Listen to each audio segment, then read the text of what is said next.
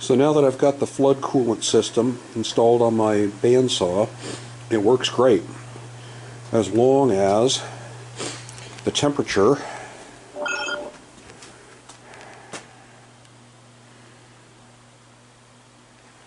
is warm enough that the liquid flows. It's water based. I think it's a 8-to-1 ratio, so it's mostly water. In fact, you can see even in the hose here, or even after I drained it, there's ice in the hose. So I'm going to install a heating system for my coolant tank just to keep it probably above 45, something like that. I have the exact same system that I'm going to install on this installed in this cabinet. You can see the thermostat there. This cabinet is insulated and heated, and it stays at a minimum of 55 degrees, as you can see, even though it's only 30-something degrees in the shop. So that's the plan. So I have to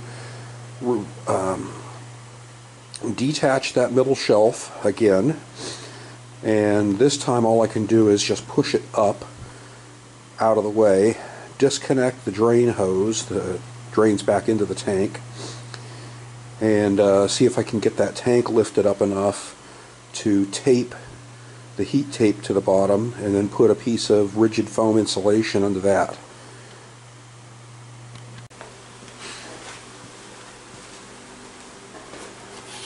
So this is the thermostat. I've used these thermostats now on multiple projects for this exact same purpose, with the exact same heat tape, and it works great.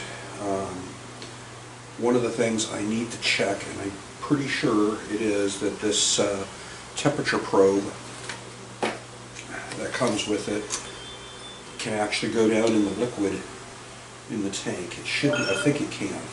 I've only used it in dry installations up until now. I'll put links to these parts in the description. So, yep, so here's the thermostat.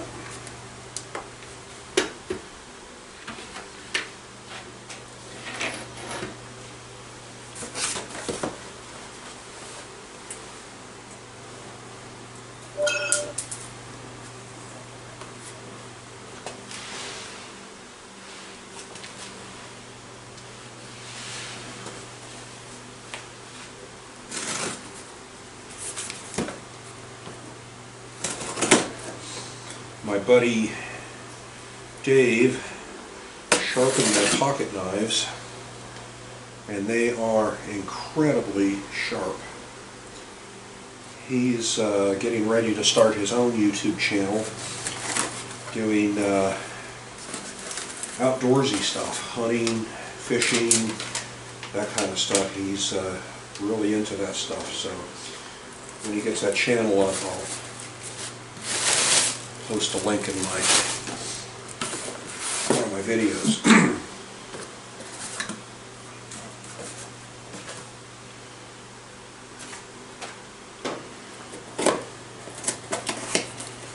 And this is the heat tape.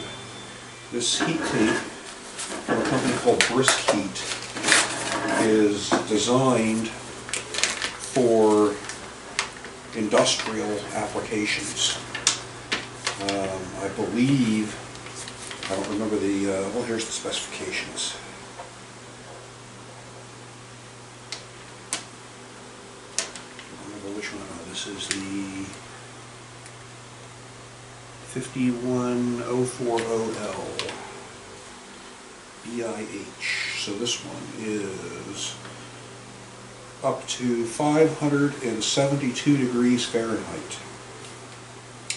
So that ought to do it.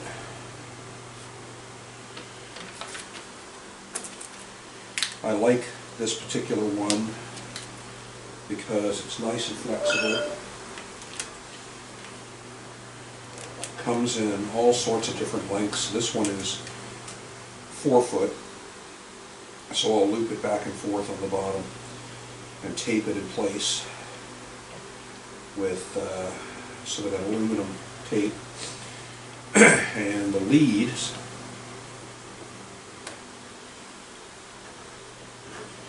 it's supposed to be 4 foot. I guess that includes the lead part here. So, well, in any event, that ought to be enough to make 2 or 3 loops on the bottom. I'll cut off these little ties. These ties are intended to be used if you're wrapping it around a pipe or something like that. And then the other thing I like about these is the electrical plug. You just got dovetails, you just slide it together and then plug it into the thermostat. So really just plug and play. Like I said, I've used this same system. This will be the 4th installation. I used one on a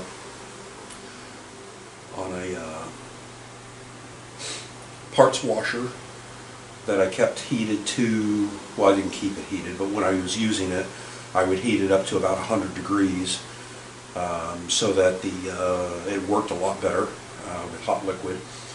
I made a heating plate that an ice maker sits on that's out in my buddy's man cave that gets really, really cold when we're not in it, so that the little tubes in it don't freeze. My heated cabinet I just showed you, and now this tank. So let's get started.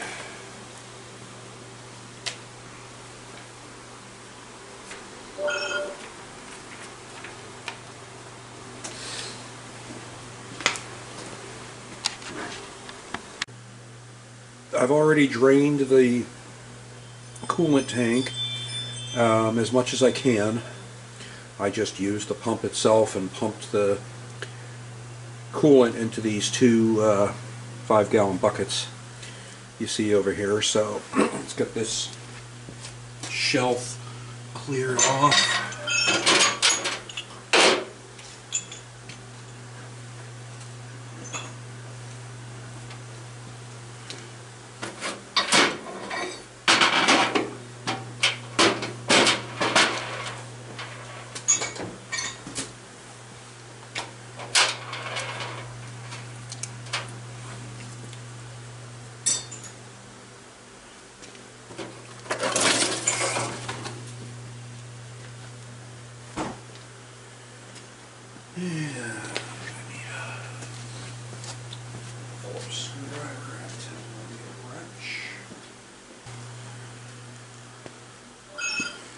So I'm just going to unscrew these things and push this shelf up out of the way so I can get down to the tank down there. So yeah, I don't know if you can, you see if I can get a better angle.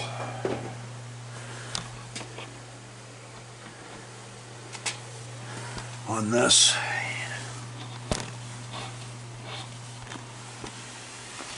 As you can see, there's not really much clearance down there, so in order to lift that tank up, I have to move that shelf. So I'll get those things loosened, get that out of the way, and then we'll get the tape on. Alright, so I've got the upper shelf pushed up, hopefully enough out of the way, and looks like, yeah, this is empty, so I'm just going to disconnect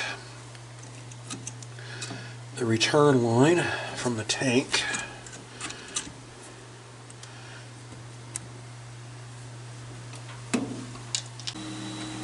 Alright, so the tank has a baffle in the bottom, which I'm assuming it splits the tank in half between the return line and the pump. So I'm assuming it's there to capture any chips and shavings and that kind of stuff will fall into the one side and won't get into the pump and anything. I put a separate filter on it, as you can see, so I'm not terribly worried about that. But because of that, I couldn't get all of the liquid out when it was sitting flat. So I had to rock it a little bit and get the some more of the coolant over into the other side of the tank, so I could finish draining it. You can see it's barely coming out. It's the hose has got frozen coolant in it, so it's moving a little faster now that it's starting to flow.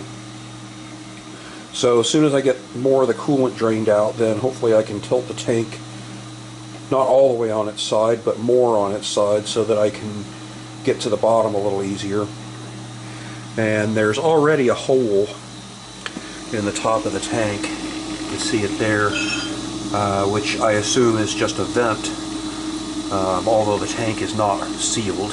When I tilted it a little bit too far on its side, liquid was coming up around the edges here. So I'm just going to stick the temperature probe down in that hole, and that should be fine. And then I'm going to mount the thermostat to the back side of the saw so that it's not in the way, but it's still easy to get to. So the only unfortunate thing about that, this whole situation, is that means I have to keep everything plugged in so that that thermostat can keep the coolant from freezing all winter. So I'll come back when it looks like I've got more of the coolant out, and we can see about getting the heat tape installed and getting the rest of this thing done. Alright, so I couldn't really film this, but there's nothing magical about it.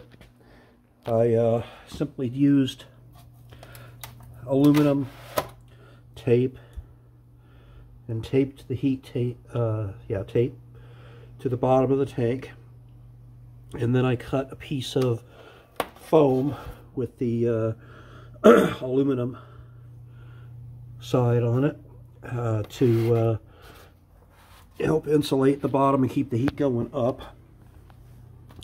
And it's a tight enough fit there between the legs that I'm just going to leave it press fit, and I think I'm done. I'm just going to put it back in, mount the thermostat to the side here, and we should be good to go. Alright, I've got the tank heater installed. I decided not to mount the thermostat on the side. It's sitting on top of the tank. There's plenty of room there. So you can see the top value is going up. That's the current temperature inside the tank.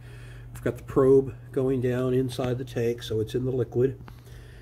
And it started out at 34 degrees. I've got it set to 50. And you can also set the differential on when it will turn on.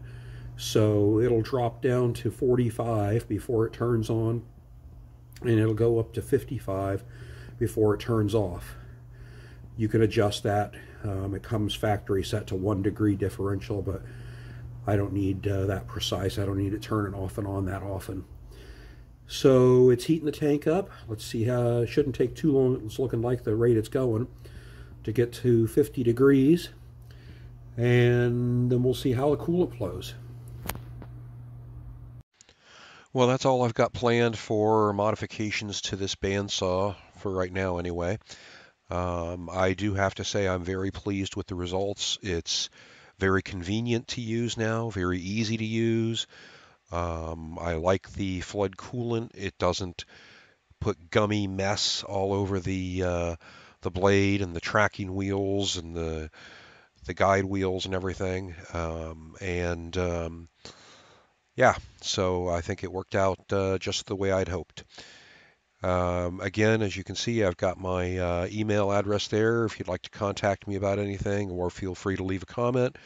And if you would subscribe, I would appreciate it. And everybody take care. Bye.